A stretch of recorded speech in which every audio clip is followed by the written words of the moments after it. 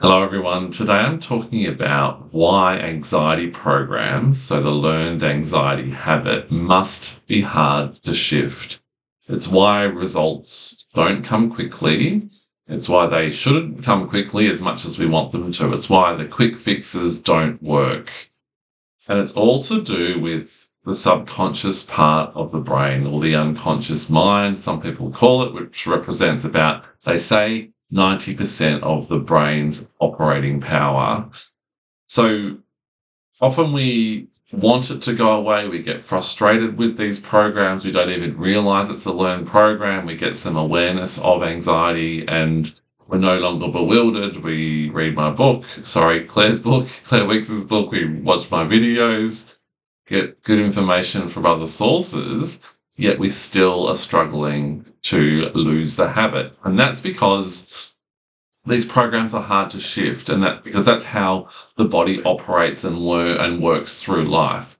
Because the anxiety habit is only one of many, many, many, many, many autopilot programs that you've got that are embedded in the subconscious part of the brain that activate physiological symptoms, programs, habits, behaviors without you even having to think about it. And there's lots of really good programs that we don't want to shift easily. So it's important, just in terms of how we get through life, that these unconscious programs do not shift instantly. These are autopilot reactions, including the ones that are necessary for our safety. So if we take the flight or fight response, which obviously for anxiety sufferers is overactive, is actually a very healthy and important response. And it's a learned program embedded in that subconscious part of the brain, which again is 90 to 95% of the brain's power. So when a car comes at you in the street, you automatically, without having to think about it, without having to do a review or reflection, decide, you instantly react. You jump out of the way, hopefully, you move away from the danger if you're facing some other physical threat instantly, because in those moments, your safety is important. If you're learning a sport in the heat of the moment in competition, you've learned a program automatically. So the ball comes at you, you just hit it without even thinking about it. I just did that without even thinking about it because I've done it so many times. And I want that autopilot program to kick in when you're going up some stairs quickly. Maybe your child's hurt themselves, you're running down the stairs. You don't have to think about putting your foot here, moving your knee in the right position, moving your arms correctly, moving your head correctly. It all just happens in flow. Again, another important program we don't want to just suddenly shut down. So that's why the anxiety program, and it is just another program we've learned in an unhelpful way over the years. We've learned that we need to be activated, constantly scanning, looking for danger, overthinking, worrying, reacting to symptoms. We've learnt incorrectly. So this is an unhelpful program to be safe.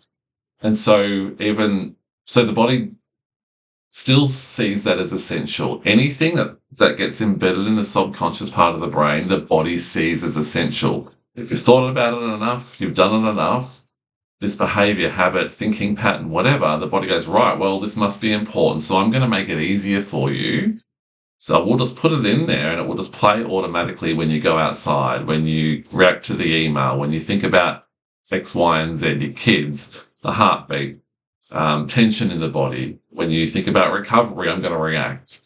And again, we know that because of sensitization, you're very reactive, because this reactivity has been learned and built up over time, but it's actually not our natural state. The flight or fight response, this reactive response, should be reserved for when there is a physical threat, but we've overridden it through a habit, through what we've learned in life, through no fault of our own, of course, but we've learned that habit.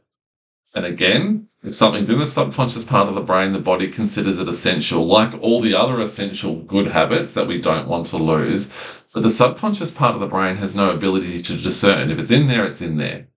It's why from the ages of 0 to 7, what we are exposed to, learn, and hear become embedded in our subconscious, because at that young age, we have no ability to discern what's helpful or what's not. We learn something from our parents, which is great. We learn a habit from them, which is really unhelpful. It all goes in. We just absorb without any cognitive ability to go, no, that's not helpful. I'm not going to learn that anxiety program. If we learn anxiety from our parents, our society, the news, at that age particularly, that's why childhood is so formative. It gets embedded in there. Now, that can sound difficult, but the good news is we can go in and do some reprogramming, which is what my videos are all about. How you can rewire your brain using that sort of 5 to 10% of the conscious mind. As you're sitting here listening to this, your body's reacting maybe with some sensitization, tension. There's 5 to 10% of your awareness, that wisdom, that consciousness that I'm appealing to. So when the body reacts, we immediately zoom out, breathe, go loose, allow. And every time you're doing that, you're starting the reprogramming process. So you're using that 5 to 10% to go in, because you'll now recognize the unhelpful programs. You're not bewildered. You know it's an autopilot program. And so you're then instructing the subconscious to form a new program of non-reactivity. And that's learning. So there's lots of programs in there. You've still got the old one of reactivity. You're learning the one of allowing, if I can call it that, going loose, letting it all happen. And it just takes time because, again, it's 5 to 10% of the conscious mind. That's why you won't get it perfect. We're working against sometimes years of programming, and that's okay. We still have many beautiful moments along the way on the journey to recovery, but it takes time for that reason. So every time we allow go loose, we're doing some rewiring and reprogramming.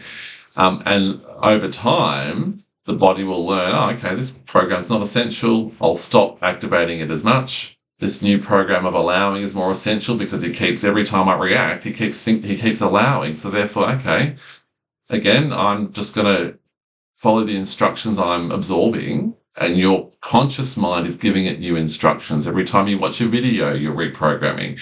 Every time you go loose, that's why the reminders are important, because it's 5 to 10% of the conscious mind versus 90% of the unconscious mind. And that's a good thing. So this is the way to recovery, through this reprogramming process, but we're doing it all consciously. And again, we don't have to be recovered to be happy, because we always get relief from how we feel. We're just getting through each moment as best we can and using our greater awareness to do that. And every time you do it, you're cultivating and strengthening and hardwiring those new neural pathways corresponding to the non-anxiety habit, which is how we ultimately end up in recovery. But also why, when you're recovered, it's very hard to slip back into the anxiety state, because you've got these new programs. Or if you do, because life circumstances get really busy, those old neural pathways are there waiting to be activated. So it's a lot easier to get back on track. So I just wanted to explain that, because sometimes it feels like a bit of a battle and it feels hard unnecessarily, but it should be hard, and that's actually okay. And that's why the process of recovery will ultimately help you form a new habit that will stick for the rest of your life. I hope that helps.